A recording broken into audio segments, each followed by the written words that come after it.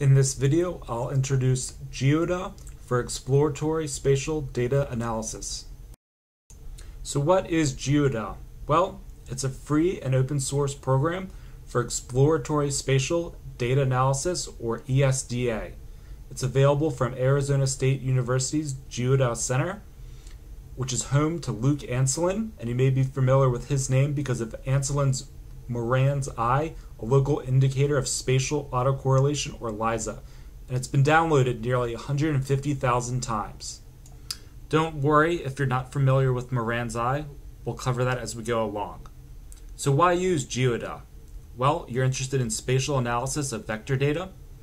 You're interested in looking at statistics, like looking for clusters of count or rate data that have similar values, performing regression, looking at observed and predicted values, residuals, and diagnostics.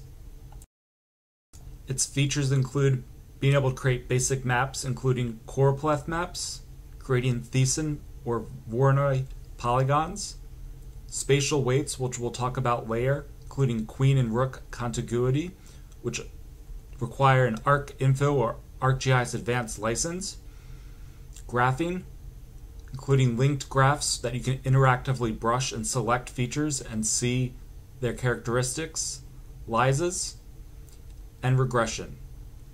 We'll also talk about the difference between the two LISAs, Moran's eye and Geddes-Ord. If you're interested in an example of a use case, head over to my blog to the article that looks at examining health insurance rates at the county level.